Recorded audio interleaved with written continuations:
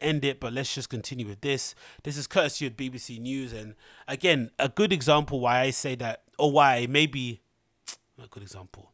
Maybe this is a good sort of good idea. No, it's not. Maybe this is a good example of why I think hospitality and nightlife is never going to get back to where it was before, because I think some people have definitely for sure been forever scarred by the damages of the pandemic and damages of just cuddling in large groups and just seeing some of the terrible things that have been happening around the world. And I think this is another example of it. When you see videos like this of stuff like this happening during the pandemic times, you're just never you're gonna refuse to go out willingly, especially to crowded places like this, even though this is a freak accident. But still, what a horrible, horrible, horrible day. But this says the following: Wisconsin driver intentionally mowed down people at a parade. I'm sure most of you have seen the video clip already, so I'm not going to play it. But essentially what happened was a guy was he drove down a very busy street where a parade was taking place and mowed down an entire group of people, killing I think 5, injuring up to 40, like just heinously careless, reckless, savage, evil shit. Like, you just can't even get past it. Like, it's just horrendous. And it says the following as a quote: Wisconsin officials will seek to charge the driver who plowed into a Christmas parade on Sunday with 5 counts of intentional homicide. Police said Darrell Edward Brooks, 39, killed 5 people aged between 52 and 81, which again is ultra sad. But I think what made it even more sad was the fact that there were kids there. You saw kids there and loads of older people. So you were just thinking, oh my God. You would imagine if there's 2 sets of people that you'd want to stop for if you're careering down the street at those kind of speeds, would be kids and young people, right? You would want to stop for kids and older people, sorry. That's what you want to do. You respect your elders, and obviously the kids are the new generation. You'd want to do that. You'd want to be like, you know what? I know and I just robbed the bank, which he obviously didn't, like the absolute scumbag, but I'm going to stop and just take my lashings, take my punishment as is, like a man, and keep it moving. But I don't need to involve all these innocent bystanders in my flipping nonsense. But it continues here. It says Mr. Brooks was fleeing a domestic disturbance, bruv. It wasn't even anything crazy like a bank robbery. He got into some hassle with his baby mama. They got into some drama with his partner or whatever, and that's what caused him to fly into a street at 60 miles per hour, crowded with people in a parade. Oh, bury him under the jail. Like, some people just don't deserve to live after that. You know what I mean? Some way, if there was a way to just expire somebody, foundation style, you just put them on that board and poof, they just turn into ash. That would be the way to go about things. Because, they added that he could face further charges based on the investigation, of course, because other people might die, because loads of people were injured. Oh, God. Waukesha police said the incident was not an act of terrorism. Several school children and grandparents were among the victims. And of course, you got the age of the victims. Everyone was super old. There was no way they were going to survive that impact, but they were... they were living their lives, doing their thing, man. They were perfectly fine before. Like, oh, it's so heartbreaking. It continues. It says they include members of the Milwaukee Dancing Grannies, who were a regular fixture of the cities. Imagine plowing into a group called the Milwaukee Dancing Grannies. You are a sick fuck if that's what you do. And you're from that area too, so he clearly knew something was going on there, or recognized it when he got there, and still decided to drive through anyway. It continues, says our group are doing what they loved, performing in front of crowds and parading, putting smiles on faces of all ages. The group wrote in a statement on Facebook, those who died were extremely passionate grannies.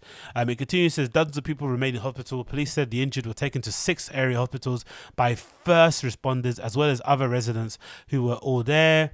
18 children admitted to... Oh God, 18 children.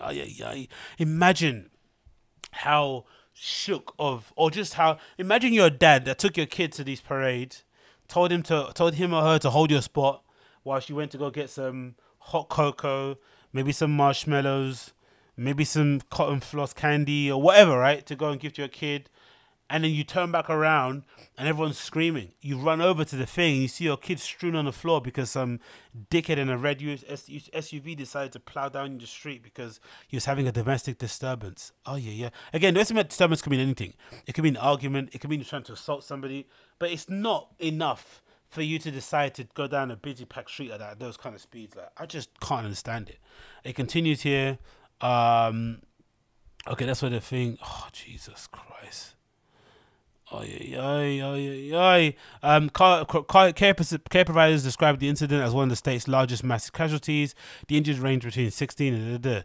But yeah, look at the guy. That's the dude. And unfortunately, he's black. So That's a complete L on our part. Like, what an absolute piece of shit. What we know about suspect, a lone subject intentionally drove in a maroon SUV through the barricades into a crowd of people that was celebrating the Waukesha Christmas parade. City Police Dan Thompson said. He added that the officer had fired shots at the vehicle but had to stop due to the number of people on the street. Oh yeah, true.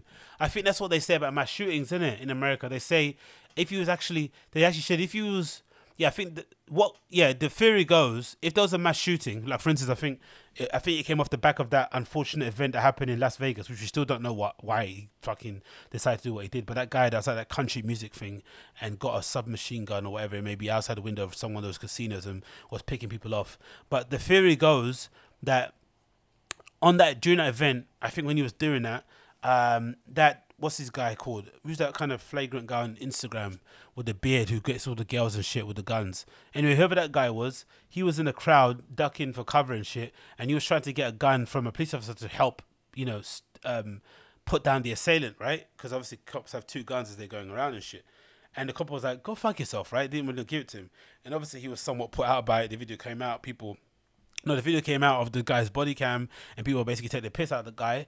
But the theory goes that it's actually going to be it's not beneficial for somebody else to have a gun who isn't trained in that crowded environment or isn't maybe up to scratch when it comes to being a marksman, because you're going to end up killing more people than you're going to end up saving.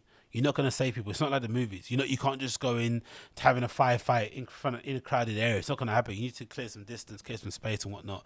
So it was made doubly hard to stop the vehicle, continue killing people, because if they did shoot, they might have hit someone. And, that they would never heard the end of that if that was the case.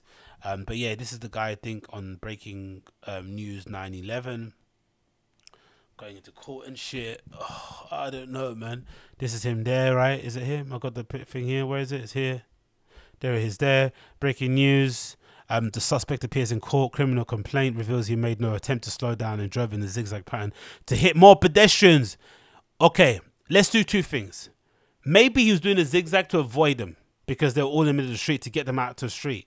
But if he was doing it on purpose, like, oh my God, bury you under the jail, bruv.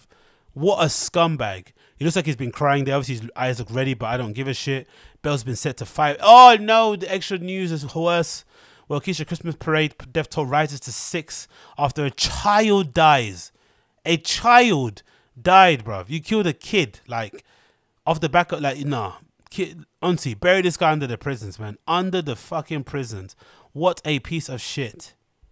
Oh yeah, I can't believe this. I can't believe this. I really can't believe this.